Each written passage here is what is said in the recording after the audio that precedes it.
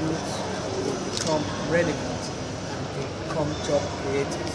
Madam, what is on ground that the Yaba to address this youth?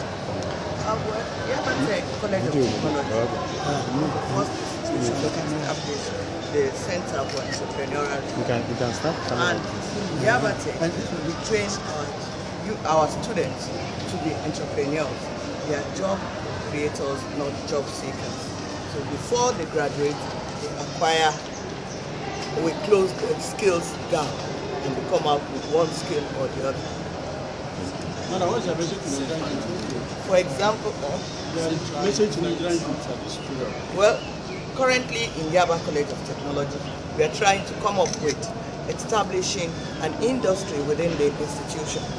When we have that, we are trying to ensure that we make our graduates employable and at the same time job creative, because they have the relevant equipment to use before they graduate from this institution. So my message to the youth out there is for all of them to embrace entrepreneurship.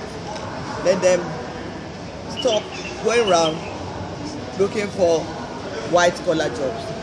When you develop yourself, you have to find out what is in you that you need to bring out. We are all talented.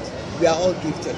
By the time you develop yourself, you bring that skill out of you, you are committed, then definitely you will be relevant in whatever area you decide to move into. Thank you very much.